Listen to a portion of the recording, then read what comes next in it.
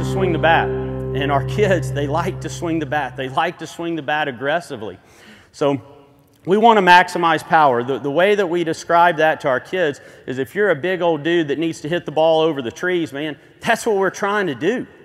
You know, if that's your game, be the guy that goes up there and lets it rip and tries to hit the ball over the trees.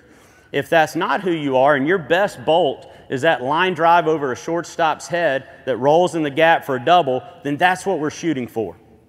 We don't want to compromise our swing. We don't want to give in unless we have to. And we'll talk approach and stuff later.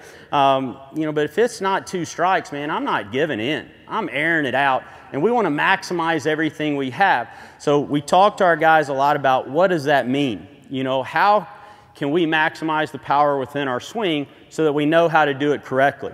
You know, if you take most of your guys and you say hit it over the fence, you're not going to get a real good swing. But if we can teach our guys what we feel is the proper mechanics that's going to maximize the swing, the proper sequencing of the swing, understanding the things that we're trying to look for, the mental thoughts that we're trying to put in our head to generate the maximum power with our swing, that's what we're gunning for. So as we talk about the drills here in a little while, the ultimate goal of all of these drills is to maximize the power we have in our body.